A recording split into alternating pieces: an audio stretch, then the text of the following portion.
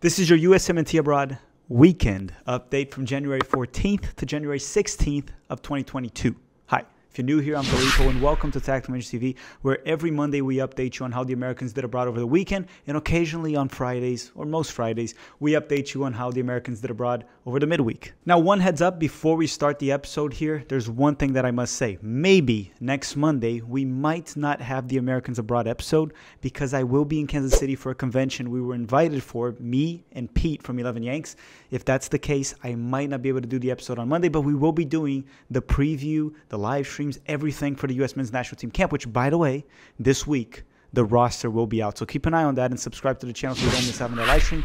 Hit the like button before we start the episode, or don't. I can't really force you to do anything. Let's start with the updates.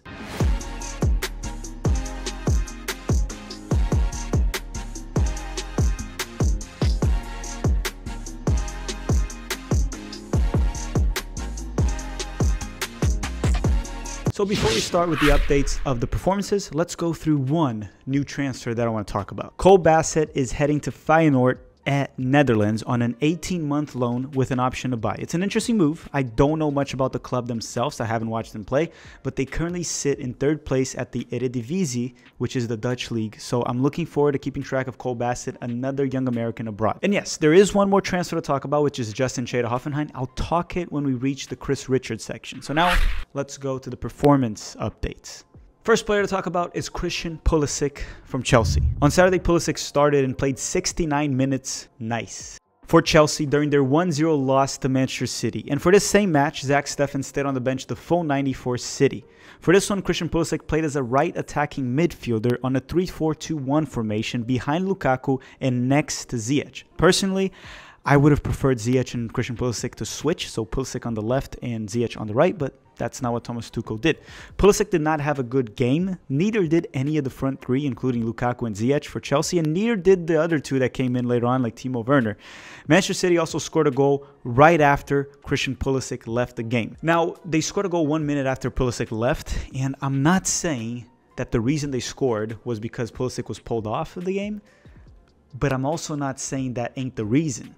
For this match, Pulisic had 26 touches only, 1 key pass, 84% passing accuracy, won 1 out of his 1 ground duel, and was not very active in the game. Also, before we move on to the next player, there's one thing I must say. I am 100% convinced that Phil Foden is the real Slim Shady. Next player on the list is Weston Mckennie from Juventus. On Saturday, Weston Mckennie continued his impressive form, playing another full 90 minutes for Juve during their 2-0 win over Udinese. And Weston Mckennie did score Juventus' second goal off a header, of course. Which means, from now on, I will be calling him Air Weston. He was absolutely fantastic in the game, and this comes after he played 120 minutes over the midweek. Weston Mckennie played the first half and part of the second half as a left midfielder in a 4-4-2 formation. However, a lot of the times when Paulo Dybala would drop back to playmake, Weston would move up high at the field, almost as if he was a roaming striker, attacking the ball in the box, which is essentially even how he scored a goal off a header. And this happened a lot throughout the match that I noticed. Weston Mckennie hyped the field, almost looking like a striker. Later in the second half, he played a little bit as a right midfielder, and then he closed the game off as a central midfielder in the 4-4-2 formation.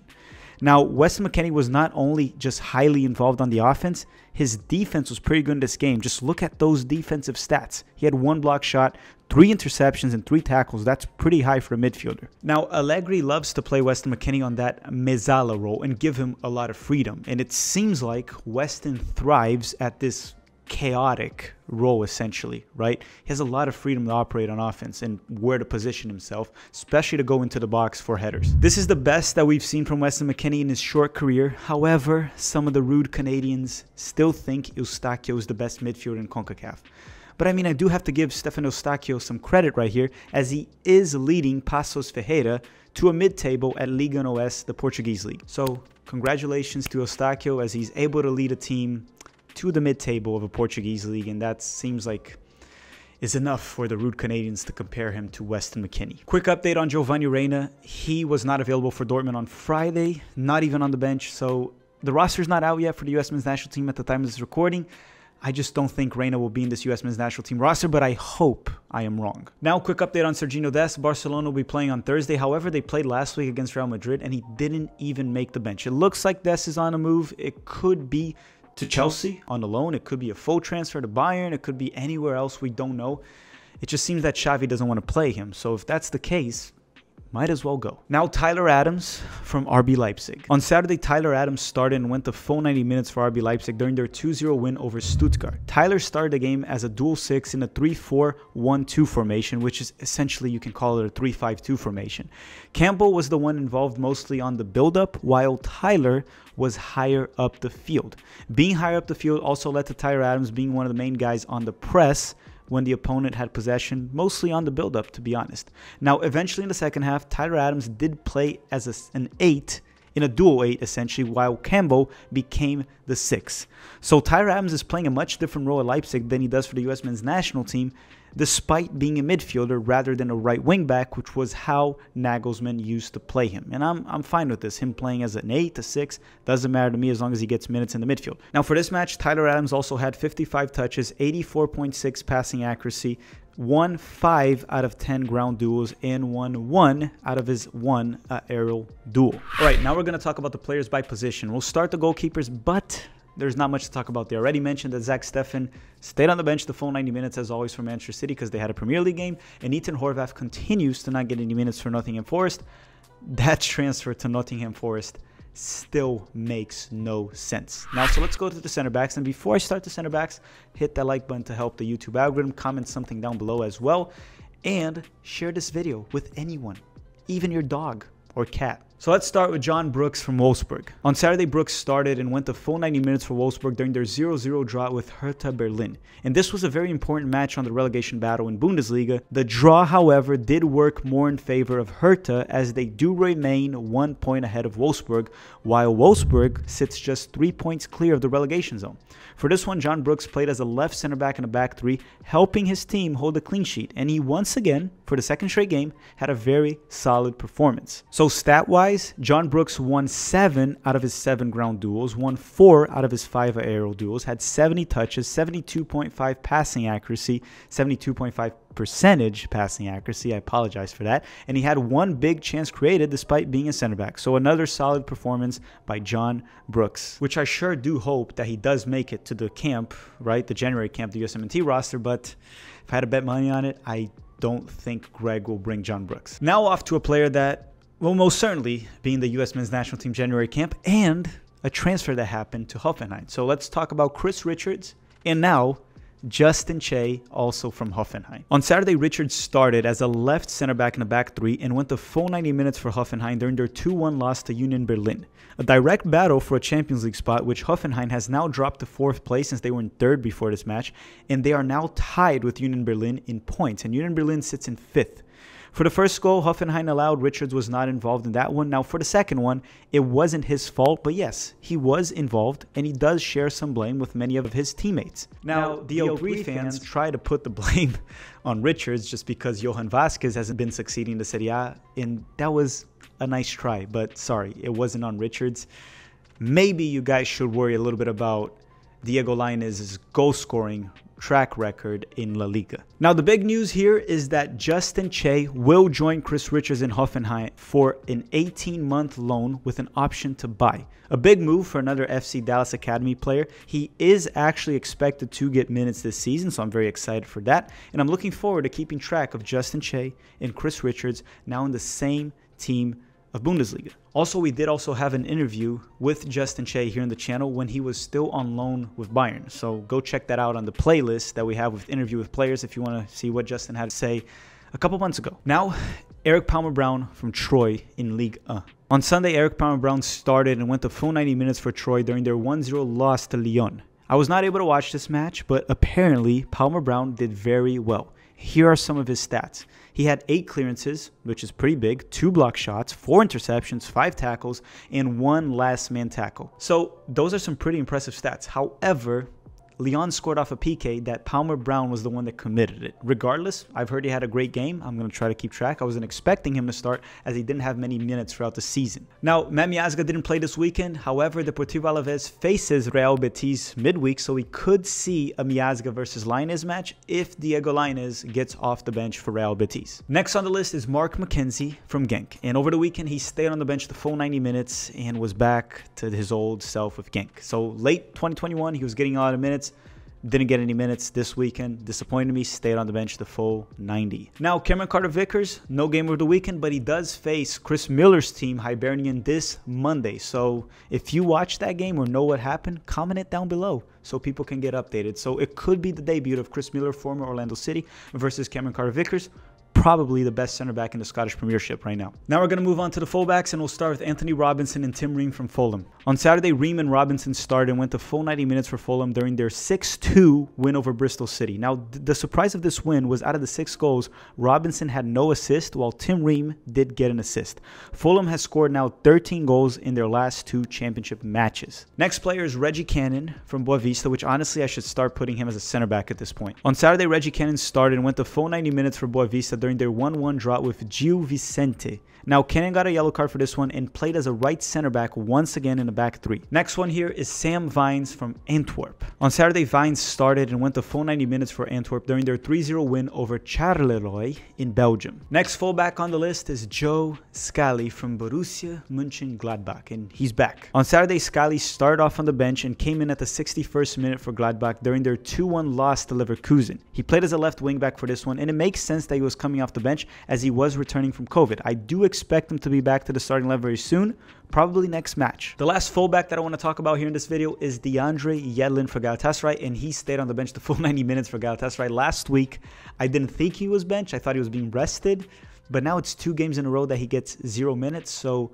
it is fair to say that Yedlin might have been benched. Let's wait for a couple more games, but it looks like DeAndre Yedlin is no longer a starter for Galatasaray in Turkey. All right, before I start the midfielders, quick update on Jonathan Gomez. He might debut for Real Sociedad's B team at La Liga 2 this upcoming week. We'll keep you guys updated very soon, but he hasn't played yet. He's been training with them, and he's expected to do so. Now we're going to go to the midfielders, and let's start with Yunus Musah from Valencia. On Sunday, Musah started and went the full 90 minutes for Valencia as a right wingback / a right midfielder during their 1-0 win against Atletico Baleares in the Copa del Rey.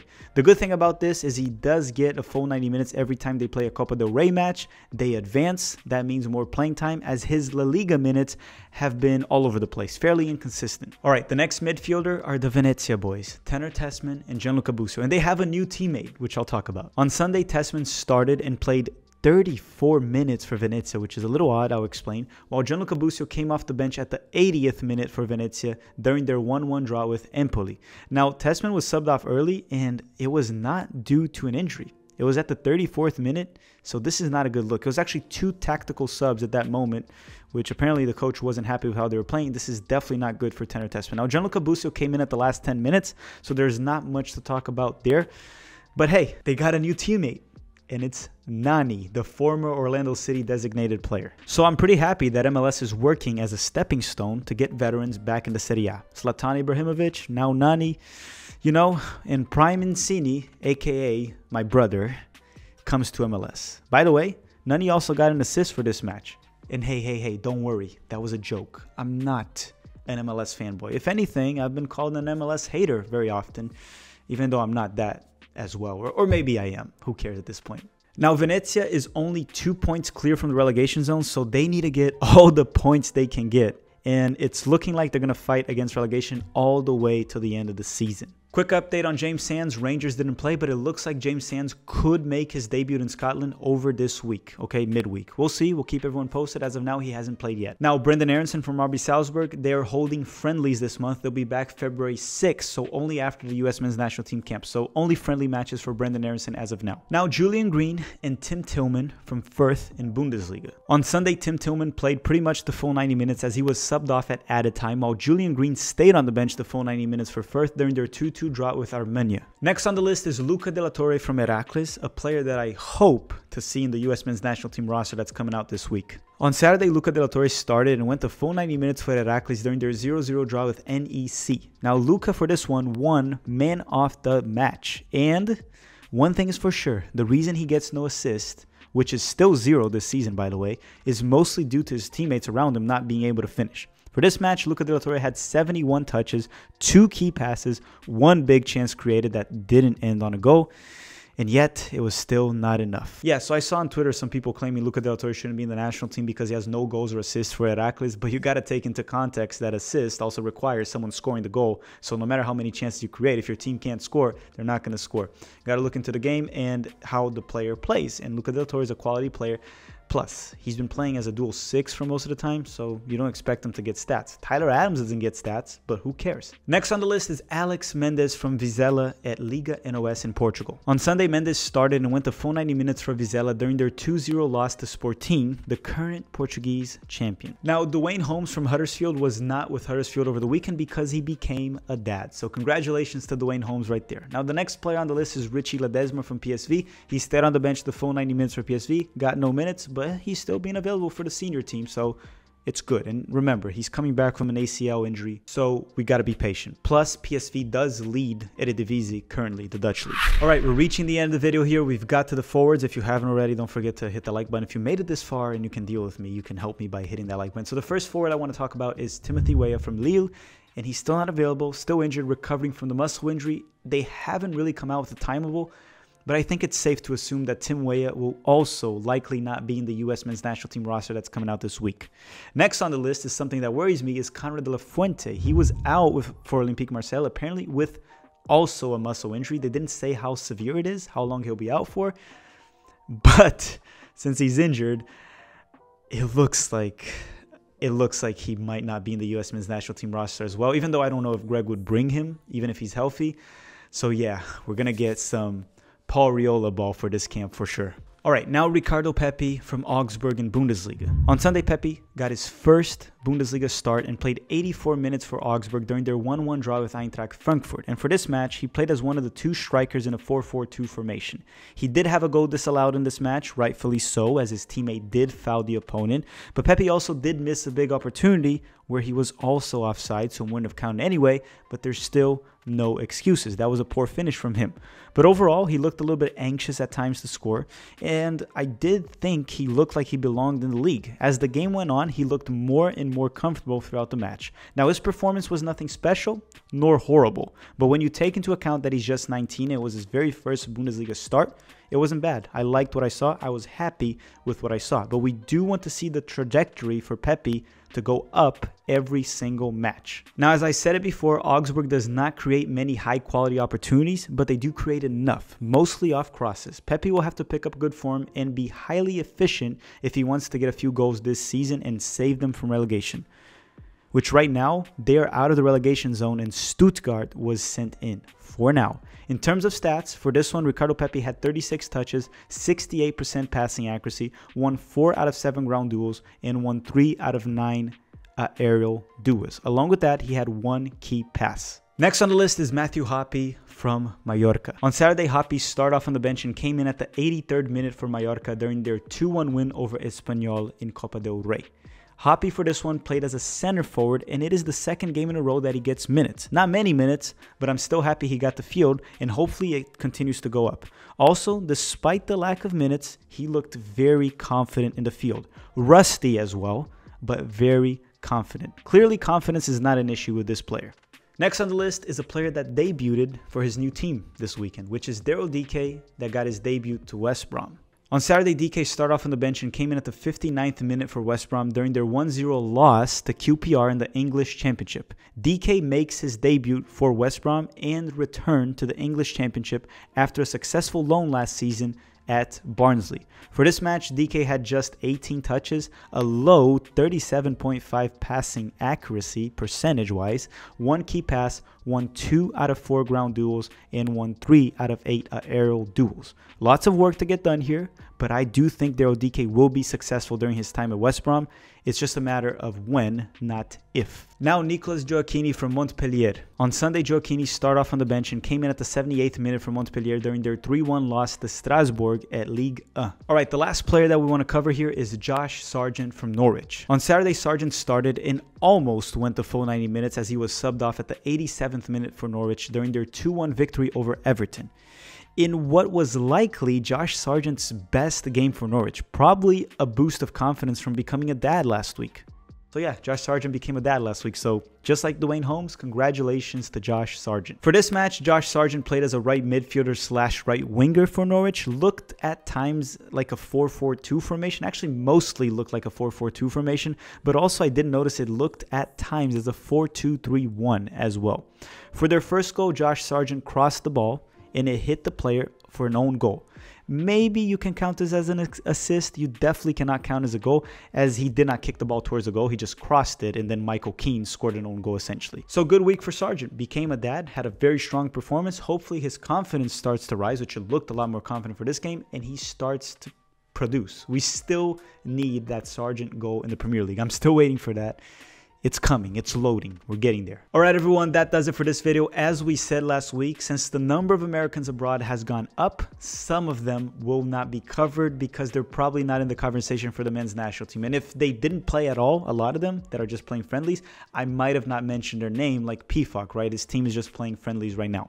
I want to thank you all very much for watching. Don't forget to hit the like button before you go. Don't forget, we will do a live stream this week also for the US men's national team roster, and we have a video coming up with Manuel Feth from Transfermarkt explaining how market values work. And if you're in Kansas City, comment down below because we'll be there during the midweek. Thank you very much for watching, everyone. Have a great day.